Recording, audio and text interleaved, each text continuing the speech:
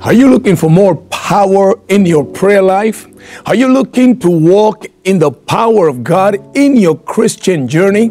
Well, Jesus had the answer when he said to the apostles in the book of Acts chapter 1 verse 8, he said, "And you shall receive power. After that, the Holy Spirit will come upon you, and you shall be my witnesses in Jerusalem, in Judea, in Samaria, and unto the uttermost parts of the world." My friend, the power of the Holy Spirit is what we need in the churches around the world today. What made the apostles do great exploits? What were the secrets that they had that let them be men and women of great anointing and great power? I know that some of you are thinking that it was because they had the knowledge of Scripture, and they did. And some of you thought because they were Jewish, and they were. But my friend, what made them great, it was what made the Son of God, Jesus, great. He was the Holy Spirit. When He came upon them on the day of Pentecost, the Bible says that the Holy Spirit came. They were in an upper room, 120 of them, and the Holy Spirit came as a rushing mighty wind and as a cloves of fire. And from being men that were afraid to confront what was happening in those days in Jerusalem, and from men hiding in the upper room, the Bible says that when the Holy Spirit came upon them, they were turned into a different man. They were turned into men that were bold and spoke the power of the Word of God boldly. Ladies and gentlemen, that's what happens when the Holy Spirit comes upon you. You know, I get excited when I speak about my best friend, the Holy Spirit. Oh my God, there is no other friend in this world greater than the Holy Spirit. I go all over the world and I preach the gospel and I tell them the goodness of God. But every crusade and every meeting that I have anywhere in the world, I speak about the Holy Spirit. You know, a few months ago, the Lord ministered to me. I was coming back from one of my crusades in India, and the Lord said to me, "I want you to take and go and tell my people that the key to the end time is found in the Holy Spirit." This is what made the apostles great. This is what made the church of the book of Acts great. It was not the Jewishness. It was not the synagogue. It was because the Holy Spirit came upon them.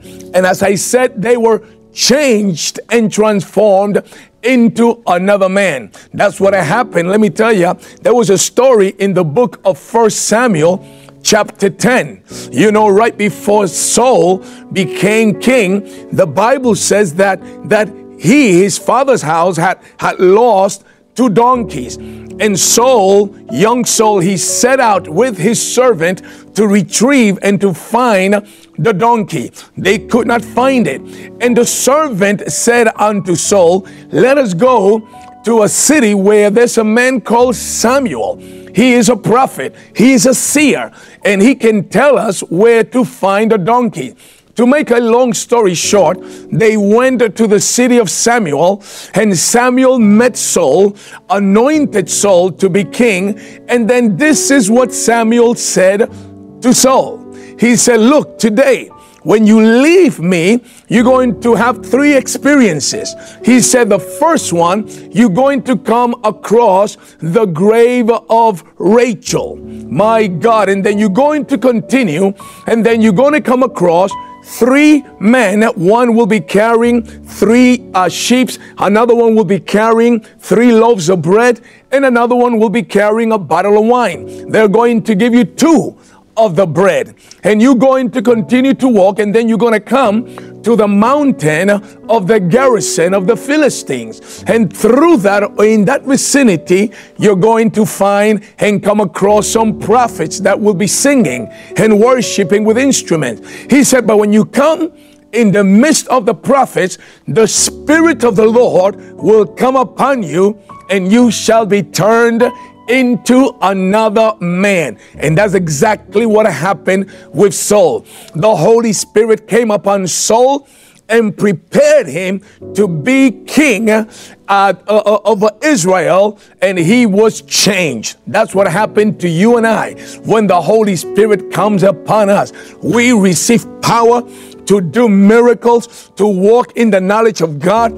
The scriptures become more clear to us. We get understanding, and we are able to walk in the power of the resurrection of Jesus. Do you want your life to change? Do you want your ministry to change? Do you want power in your prayer?